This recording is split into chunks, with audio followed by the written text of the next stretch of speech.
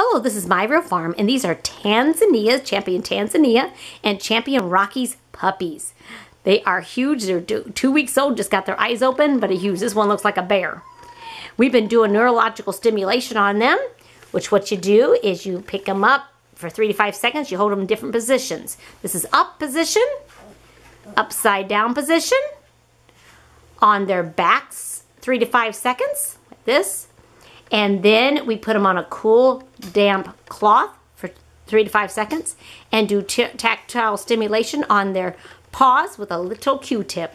They're doing really good. As you can see, he's doing great with the neurological stimulation, and it has improved our puppies overall and helped their overall health.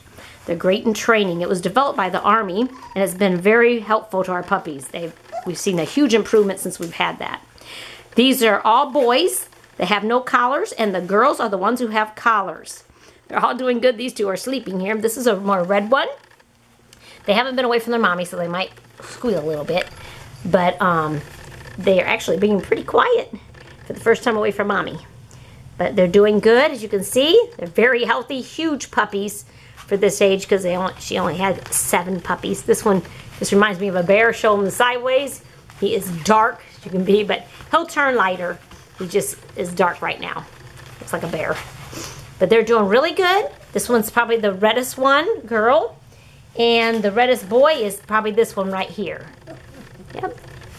And show that other red one back there. This one right here. No, not that one, this one. Yeah. This one's more red too, as you can see. They kind of hang on to you. They're doing really good.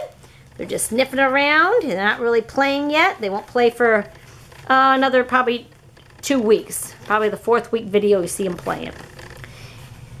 We'll get individual pictures of them soon, and then you can see those. 3 girls and 4 boys. Thank you.